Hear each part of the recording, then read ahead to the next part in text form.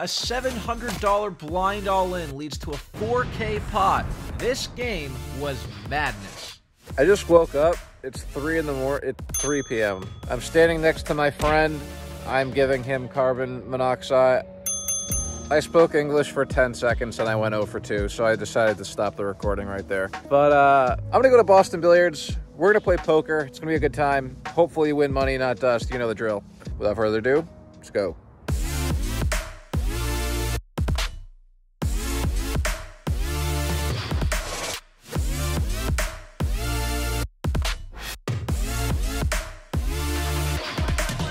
Back at Boston Billiards, kid. I sit down at the 2-5 game and buy in for $1,000. I actually get dealt a hand right away as I look down at Pocket Kings, the Cowboys. Yes, quite fitting. I was just in Texas, and it seems these fuckers followed me all the way back up north. So, roll tide. Let's go with it. Under the Gun 1 raises to $45. I put in a 3-bet to $150. The Straddler cold calls, and Under the Gun 1 folds. So, not really what I thought, but okay, that's perfectly fine. Going heads up in position to a flop of 9-6-2, 2 spades. Straddler checks it over to me. I think the Straddler's going to have a lot of middling pairs, maybe large suited connectors, so I think he's going to call or fold regardless of the sizing. Let's place a bet to the tune of $150. The Straddler doesn't think too long before making the call. Let's go off to a turn card, see a brick, and get all the money in. The poker gods say, go pound sand, bucko. Ace of spades, the worst card in the deck. Holy shit. The Straddler checks it over to me, and I don't think we can get value from anything worse. Could be losing to a lot of hands now. So let's go from trying to get value to shutting down. Check, check, check. Let's see a river play. The 5th card is the 10 of clubs. Once again, the Straddler checks it over to me. I really don't see how we're getting any value from worse. Same logic as the street prior. So I check it back, and the Straddler flips over Jack 4 of spades. You know what? I was kind of suspicious of Robbie Lou, but maybe she's onto something because this hand clearly never loses at showdown. The Straddler takes this one down, and Pocket Kings go straight down the pisser. Next, we have a little blind-on-blind violence. I'm in the straddle with King 10 offsuit, and the small blind raises to $35. I stick in the call, and we go off to a flop of 10-9-4 all diamonds. The small blind checks it over to me.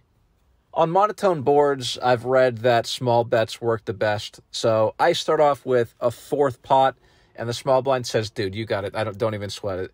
Folds right away, and we take that.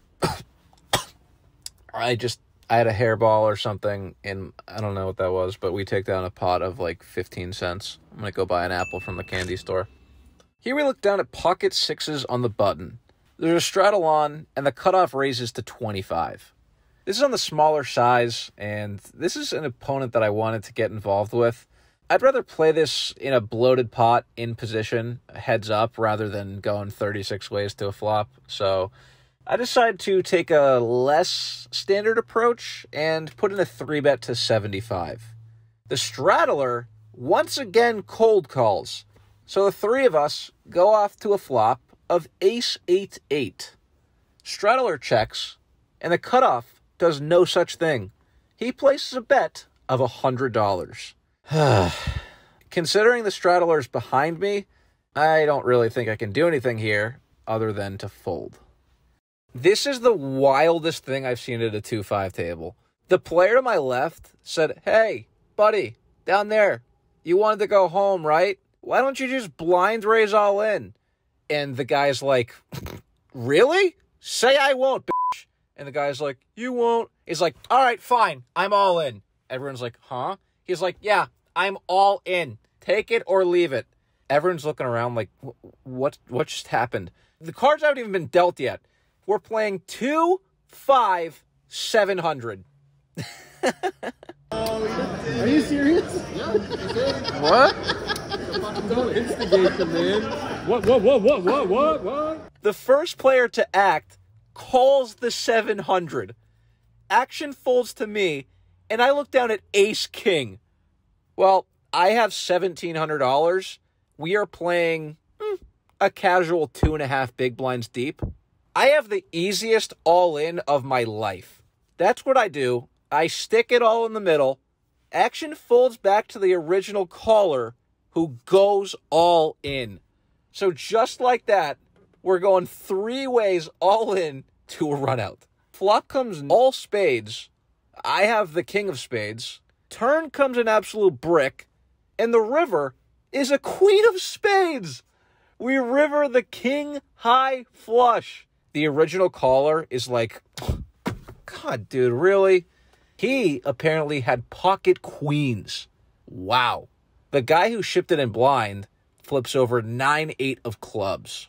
Somehow, all 3 of us wake up with really good hands. Why be a professional poker player and try to out big brain and skill people when you could just shove it all in pre-flop and run equity? I should do this more often, honestly. Next, we pick up Queen 10 offsuit in the small blind. There are 3 limps to me, and monkey see, monkey do. I limp as well. And the big blind checks his option. So we go 5 ways to a flop of queen, queen, 9. Yeah, we flop trips. Since I'm in the worst position imaginable, I decide to check, planning on check raising since everyone else has an option. But they all exercise that option with a check. So not ideal, as we still go 5 ways to a turn card, which peels off the 7 of diamonds. Board gets a little bit more connected, few more draws come in, maybe a pair. For that reason, I would like to check raise again, so I just tap the table. And this time, under the gun bets $25. Action folds to me. Listen, $25 is cute. It's a good donation. I appreciate it, but my car insurance is $100 a month, so I would really like to cover that. I put in a check raise to $100. Action folds to under the gun, and he says, dude, I could give a shit less about your car insurance. I don't care. I'd fold. I have nothing. And I'm like, man, come on. So we win a little bit of money. But we don't get the full coverage on Geico. Gonna need to speak to that gecko once the month comes around. I don't know. We're gonna have to make some calls. Next, my eyeballs glance down at 9-8 of hearts in the straddle. That is a pretty hand. The button raises to $35. The small blind and I make the call. Flop comes Jack, Jack 10. We flop an open-ended straight draw. Action checks to the pre-flop raiser, who decides to check it back. Still going 3 ways to a turn card, which peels off the 4 of spades. Now the small blind leads for $75. This is the same guy who played Jack 4. It's like I'm playing against Robbie Lou if she got a sex change. So I'm not really giving him all that much credit. Him, her, whatever, they, I don't know, whatever this thing is. I'm not giving it credit for having a strong hand at the moment, because I saw him play Jack 4. He could realistically have a lot here. But if he does have a jack, I think if we improve to a straight, we're going to make a lot of money. I proceed with a call. The button doesn't want any smoke. He decides to get out of the way and fold. Going heads up to a river, which, voila, chef's kiss. It's an offsuit 7. Oh, beautiful. The small blind checks it over to us. At this point, before I bet, the small blind raises his cards as if he's going to muck. I think this actually is a telltale sign that he's going to call if I place a bet. This motion doesn't change the fact that I'm going to bet $250. So I stick to the plan and I bet out for the entire size of the pot. The small blind doesn't muck his cards, who would have thought, but he doesn't call right away either.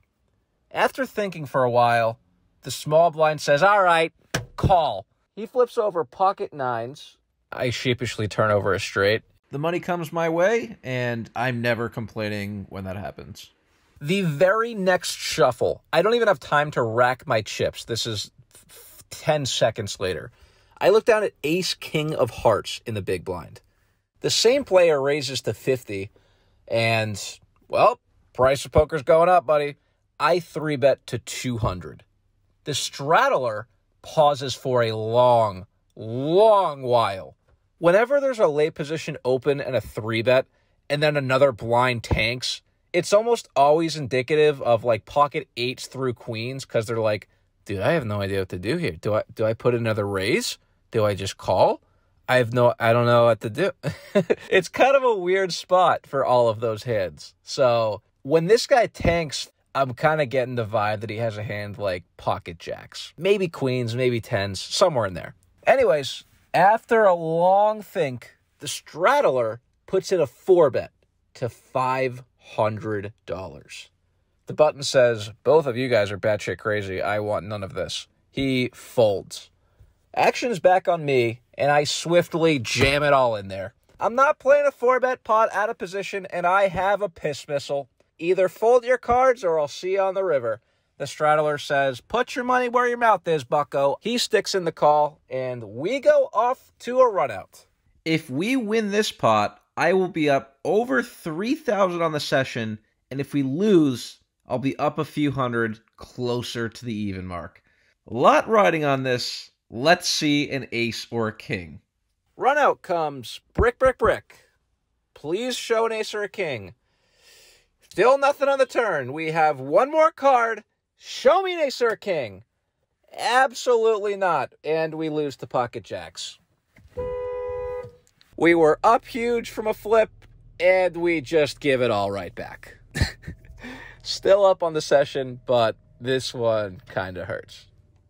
Mom, do you want to hear about this really cool hand that I played? Yeah.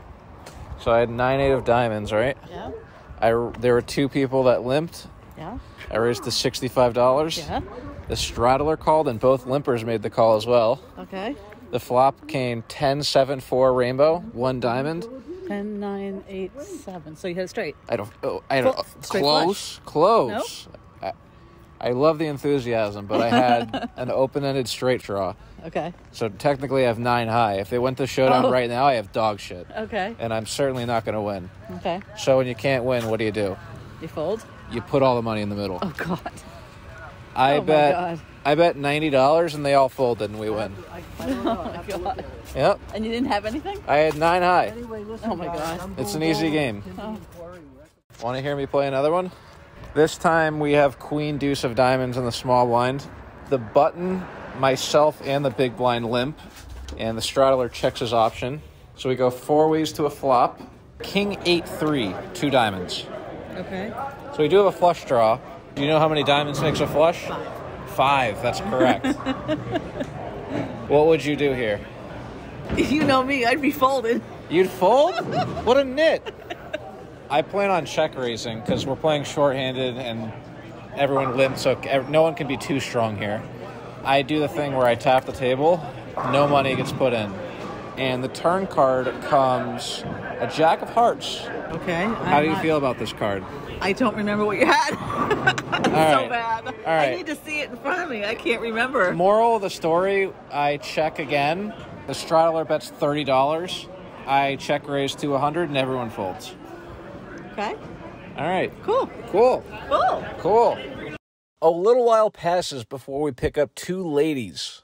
Unfortunately, it's a card form. Never translates to real life. That's an ongoing issue that I need to sort out. But for now, we're in the straddle. The big blind limps, and I raise to $40. The big blind makes the call.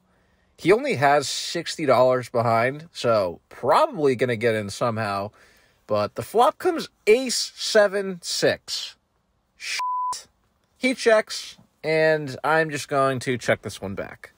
The turn is a better card. It's another ace, so decreases the probability that he has one, and he also probably shouldn't think I have one either now. He checks to me once again, and I bet $25. The big blind jams it all in there. I snap call, and we go off to a river, which comes the 9 of spades.